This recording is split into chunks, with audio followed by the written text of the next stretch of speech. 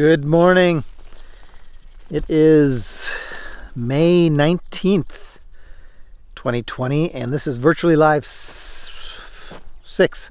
Beautiful start to the morning. I had to get up super early. I know you feel bad for me, but the wind's supposed to kick up later this morning. So I'm here at south end of Admiral Road at about 5:40 a.m. Sun just came up. Yeah, obviously the sedge wrens have returned. It's crazy. There's sedge wrens singing everywhere here. But I really hope we can get some warblers. This is really technically Warbler Wednesday, although it's Tuesday. Let's go see if we can find some warblers. This little patch of woods on the south side of Admiral Road kind of catches some migrants often. And we got BlackWhite Warbler in here.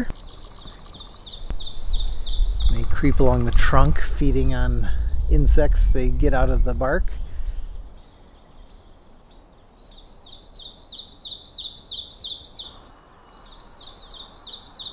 And rose-breasted grosbeak.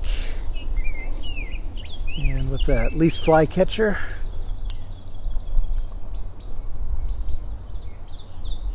Oh, there's my ovenbird.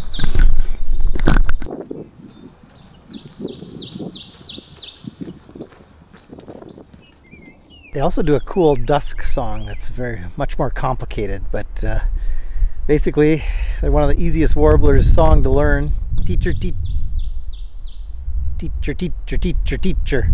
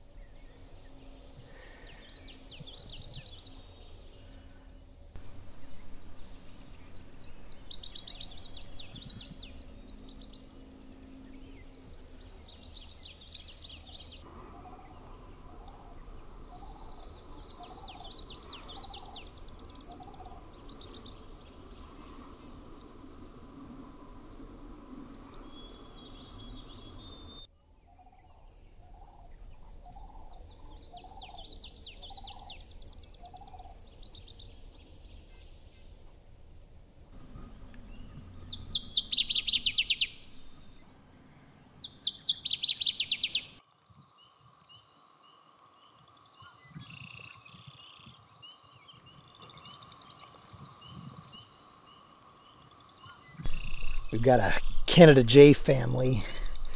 I think it's 2 adults and about 3 young, kind of working the road edge here. The adults are hunting the road shoulders, and the babies are still doing a little begging. But they're, that's a common sight early to mid-May, because these northern jays, Canada Jay, formerly gray jay, nest super early. I mean, they start gathering nesting material in late February. At the Welcome Center, we put out cotton balls, teased apart the cotton, and they were taking that from us in March, I guess early March. And they build these big, deep cup nests, well lined. They'll line it with deer hair, moose hair, well insulated, because they're laying eggs and on eggs by middle of March, late March. And the snow, as we know, can still be about 3 feet deep and below 0 temperatures, so they need a very warm, cozy nest. As you can see, the black flies are out. Awesome. Finally, we got a great gray owl on Virtually Live, and 7:15 in the morning, hunting, which means probably got a nest with some babies to feed. Pretty cool. Of course, I blew it once again. I was all situated nicely. He was paying no attention to me, and it probably is a he. If females on the nest, or stays near the young. But he was about to fly and my camera ran out of battery and I didn't have one sitting next to me. Rookie mistake. And he flew right past the car, didn't even look at the car, and landed about 20 yards, 30 yards from me. Oh well, I'm just waiting to see if I can get a break here and get out and get my battery. Decided to make a foray back in the bog, nice black spruce tamarack bog, and this time I did fall through and got wet. Such are the hazards of bushwhacking in the bog. Gonna see if we can hear any Connecticut warblers. They should be back any day. They're one of the later warblers to return.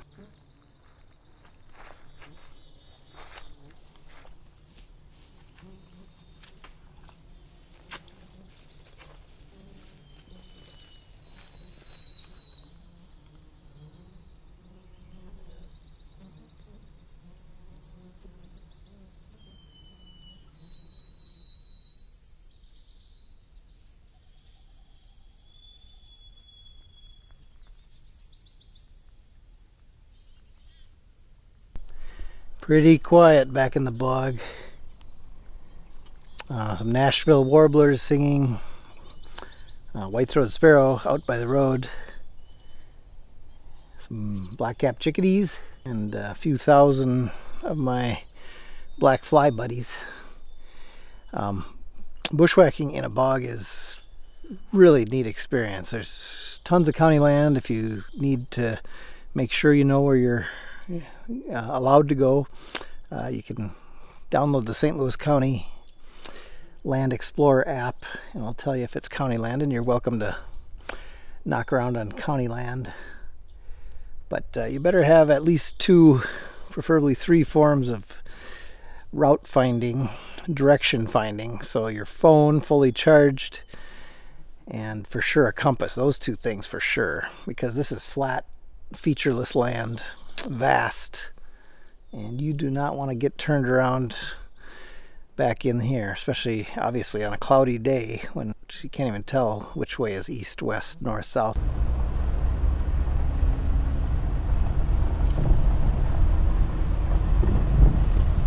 Here, a Magnolia Warbler over here. Weedy-o. Let's go see if we can find it. Magnolias like these kind of younger, smaller pines. Really good habitat for them. But listen for that song, weedy-o. That's how I hear it anyway. But gorgeous warbler on territory, so I think, so singing away in the right habitat.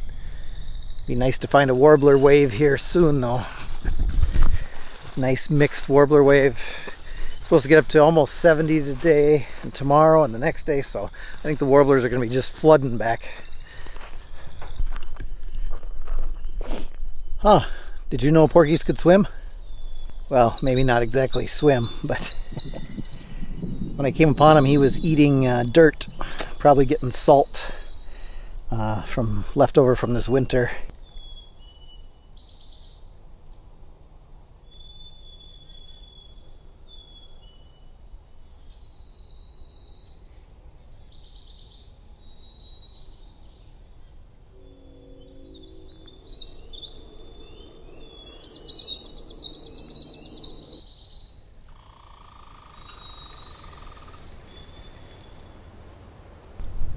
Lincoln sparrow. It always sounds kind of otherworldly to me, kind of like maybe a UFO transmission. Stopped because of the porcupine, but there's a plethora of sparrows here. White-throated sparrow you can hear, song sparrow, swamp sparrow, and the Lincoln sparrow. Pretty cool. Blue-headed vireo singing over here. Had a black-backed woodpecker fly over doing his growl call. And an adult white-winged crossbill, picking grit off the side of the road.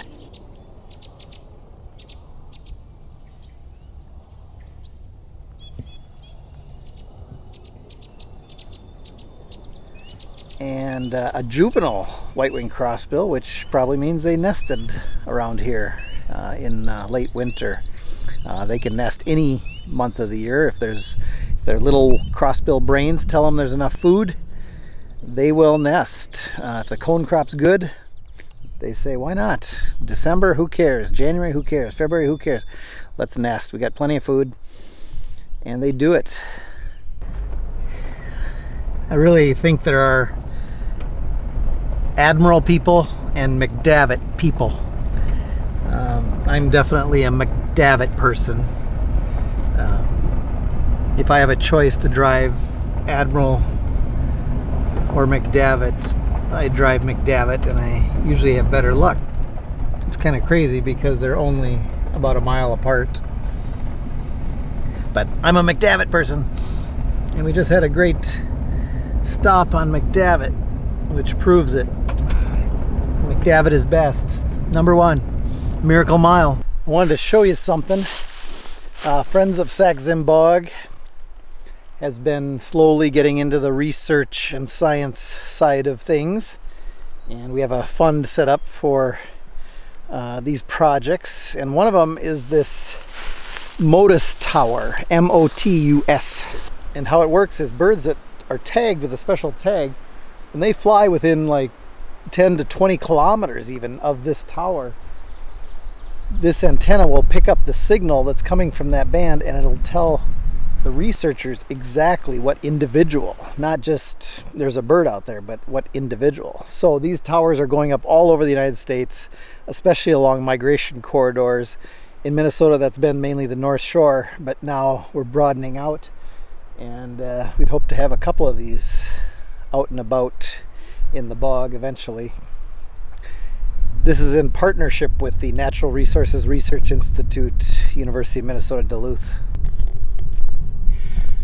Oh, there's a magpie. There's a magpie up there. They're always so spooky, so I'm gonna get some footage from here.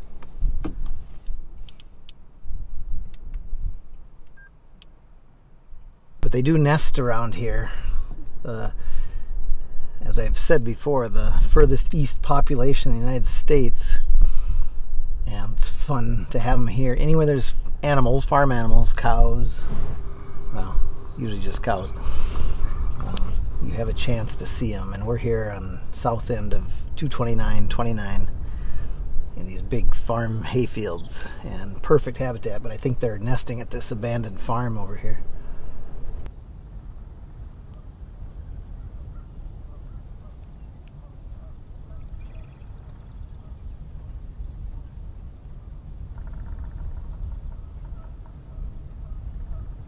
Thanks for joining me again. Virtually Live 6. And the warblers were supposed to be back, and a few were. Not in big numbers, and a lot of them are on territory already. I think maybe the best one might have been the Magnolia. But we also had chestnut-sided, ovenbird, yellow-rumped warbler, black-throated green, didn't get any video of that one, northern water thrush, black and white warblers everywhere, yellow warbler, and yeah, a bunch of Nashvilles too. Superstar mammal of the day, third time, porcupine, dirt-eating porcupine. You just can't beat that. And superstar bird of the day, yeah, it's got to be great gray owl. One flying right towards me, but really cool. We have no idea how many great grays nest in the bog, but you know, maybe a dozen pairs. So fun to see hunting. And some really neat boreal species, including blackback woodpecker and family of gray jays, Canada jays. So next week, Virtually Live 7, last one, maybe, we'll see. Join me, it's gonna be Warbler Palooza. Promise you. All right. This is Sparky signing off from the Sax-Zim Bog. We'll see you in the bog.